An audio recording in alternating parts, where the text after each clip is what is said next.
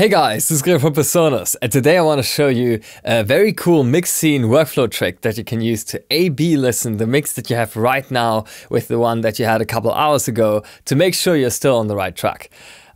In case you're not aware, mix scenes are essentially mixer snapshots in Studio One that you can use to recall your plugin states, your pannings, your channel volumes, and so forth, even automations now with Studio One 5.5 on a per channel or global mixer basis. Let's take a look.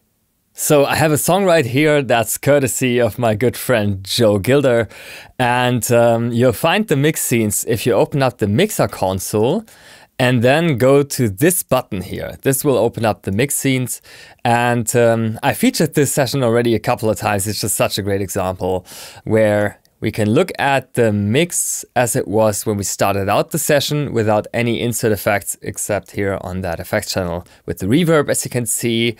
And yeah, this is not even gain staged at this point. It sounds like this. And let's say I'm making a couple of adjustments. Maybe, for some reason I would pan the kick and the sub kick, or maybe just the toms a little bit to the left and the right here. Make the kick drum bus a little bit louder, make the snare a little bit louder. And now I want to compare that with what I originally had. Then I can click on the plus here where it says add scene, and then call that like volume and panning change 1, something like that. And now I can double click between the two and change back and forth to A/B listen which one sounds better. There's actually also a really great keyboard shortcut for that, and that's select scene. You can click on this enter key box here to assign any keyboard shortcut of your choice. In my case, I'm going for Control, Command, and S for scene. I would always recommend to assign a keyboard shortcut or combination that resembles the name of the command somewhat. So for example, because this one is called scene, I tried to feature the letter S in order to be able to memorize it better. Then hit assign, apply, and OK. And once you've done that, this will open up this little box here upon triggering, and that is really useful because now you don't even have to have the scenes or the mixer console open anymore. You can just listen to the mix and then use this shortcut, enter the scene, and A/B listen on the fly. And I say let's take a look now how I would use this in my day-to-day mixing workflow, where this has been just an absolute lifesaver for me. This is not something that you would use when you're still in the arranging stage of your production, but if you're at that mixing stage, it can be just great because after a couple of hours of mixing, you just lose that objective judgment. You get in some sort of tunnel vision, and then all you want is to just compare some channel settings or mixer settings A/B directly without any interference, even if that means switching out a couple of plugins, and that's exactly what mix scenes allow you to do. So let me show you this in action. This is what we started out with. This is the start of the mixing stage where we didn't even gain stage anything yet. And now I hit my brand new keyboard shortcut, in my case Control, Command, and S. And now I can type either something like first for first hour or gain for the gain staged mix.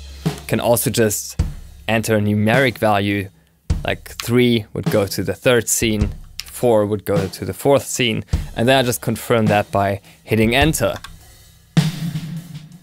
See, this is like already much more powerful, also louder of course, but also thicker, more compressed than what we started out with. And you can see that this recalled not just the insert plugin chains, but also completely different volume settings, different pan settings here on the toms, for instance, and also automation, which is now possible in Studio One 5.5. And if I want to go a little bit further back than that, back to the start, let's say I want to compare that to the gain staged version, I can do that without any audible clicks and pops, any delay whatsoever. Go to the first hour, make sure that the compression settings are actually doing the mix any good, and I think so, especially on the snare. And now I want to compare maybe what the snare sounds like with and without that automation that I added. In this case, a room reverb automation on the insert that's giving me like a very powerful reverb, but then that's fading away very quickly also. It's kind of this gated reverb effect that I love on the 80s snares. Once I decide, yep, from all these scenes that's actually my favorite, I can then proceed mixing from here.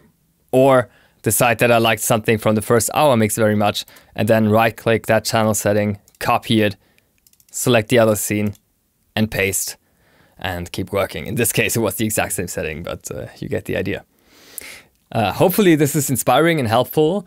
If you haven't worked with mix scenes before, or even if you have already, try out this keyboard shortcut to switch scenes, and also especially give them a try once again now that they're able to recall automation in Studio One 5.5, which makes them even more versatile and flexible. Thank you for watching.